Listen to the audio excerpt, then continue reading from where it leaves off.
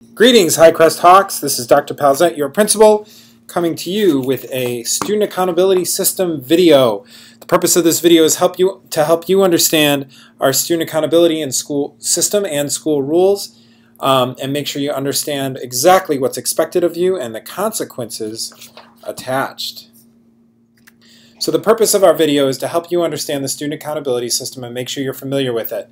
We want to clarify our expectations for student behavior and also clarify any consequences that you may receive for inappropriate behavior. Why do we have a Student Accountability System at HMS?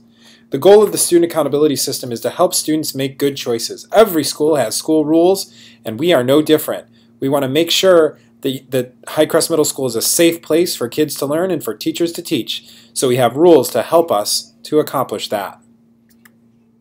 What are the expectations for my conduct at HMS? We want you to be respectful to your peers. We want you to be respectful of yourself and your teachers. If you follow that as your general rule, you should be okay.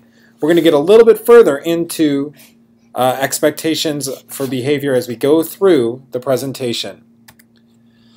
Our code of conduct. HMS students need to show respect at all times. HMS students need to show tolerance for others and their differences. You need to behave appropriately, and I think you know what that means. By the time we're in 5th and 6th grade, I don't think I need to go into a long speech about what appropriate school behavior looks like.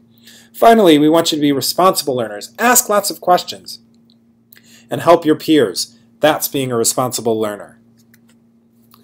Students who have a hard time following our rules may earn a demerit. Demerits are accrued on a tiered basis, and I'm going to talk to you a little bit more about the tiers in a second, but you can earn a demerit for things like running in the hallway, for dress code, for being tardy to class, for disrespect, or as I like to call sass mouth. Now it does say iPhone, iPod, electronics on there, and we know you are using those items here at school, and unless you're using them for a school purpose, you may get a demerit if you're not using them appropriately. So that means no texting in class, no texting in school, unless it has a school purpose and your teacher's giving you the direction to do so. As far as dress code, we get lots of questions about dress code. And the rule about dress code is to keep it tasteful. You want to be completely covered and covered appropriately, and the messages on your clothes need to have appropriate, school-appropriate messages. What are the consequences if I choose to break a rule? We want to make sure that you clearly understand all of the consequences. And we're going to go through the tiers in just a second, the demerit tiers in just a second. But one of the consequences you may receive is a silent lunch. I want to talk a little bit about what that means. A silent lunch happens during your lunch period, and it gives you time to reflect on your behavior away from your peers. We have a silent lunchroom for each lunch period. So 4th period is in room 156. 5th period in room 211, and 6th period in room 216. What happens in that silent lunchroom? We need to report directly to the silent lunchroom. Don't go to the cafeteria first. You're going to fill out a reflection form, accepting responsibility, and then also possibly coming up with a plan so it doesn't happen again.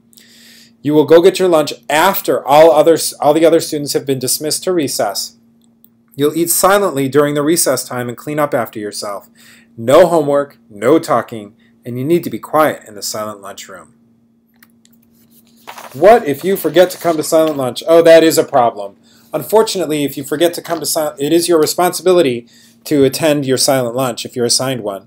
And if you don't show up, you're going to have to serve 2 silent lunches, and you'll move up 1 tier on the discipline chart. How do teachers keep track of who's supposed to be in silent lunch?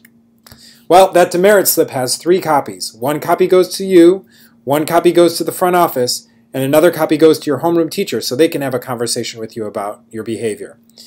In the front office, we enter that demerit slip information into our database every single day. An email is automatically sent home to parents that says why you received the demerit, what were the consequences around it, and all kinds of information about it. And the goal of that is for your parents to have a conversation with you at home so they can help support good behavior. Each day, a list is generated with all the students who are supposed to report to the silent lunchroom, and that is given to the silent lunchroom supervisor. Your student discipline record is also automatically updated once that information is put into our database. So here they are, the tiers. The first 2 demerits you receive are simple warnings. Please don't do it again. Please don't chew gum. Please don't run in the halls. Please dress appropriately, whatever it may be. Every time you get a demerit, an email is sent home to your parents because we want them to know what's happening at school.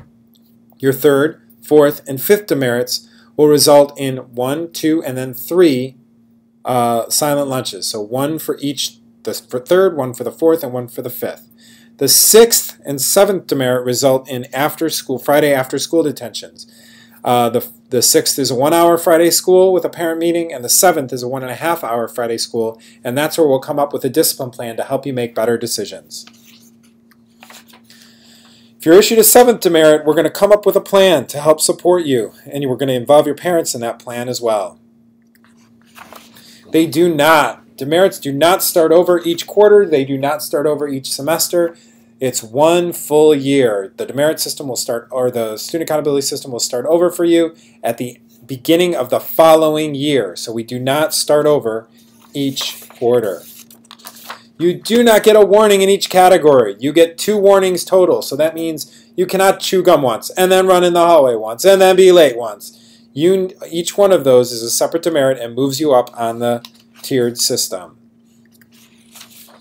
Now, the merits. We want to encourage good choices, and we want to highlight those that are going above and beyond every day, so we have something called a merit.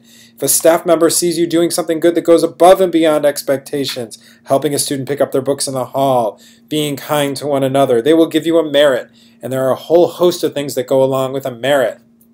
When a staff member gives you a merit, they're going to put your name on the merit form, and it's your job to go down and bring it to the office and write your name very clearly and legibly on a clipboard that we have in the office so we can send your parents an email home and let them know what a great job you're doing here at school. The names are listed on the broadcast each week, and we'll display them on a bulletin board. Merit slips become raffle tickets, and we pull raffles multiple times throughout the year, and we raffle off things like iTunes gift cards, Best Buy gift cards, Homer's gift certificates, things like that, which are winners are announced on the PA. The more merits you get, the more times you can enter, the more likely you'll win. So here's our recap.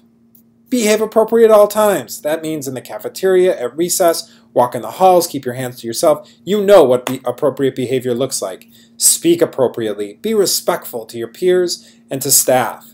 Dress appropriately. Take respect for yourself by making sure you're completely covered and the messages on your shirts or clothes are appropriate for school. Be on time to all classes and to lunch.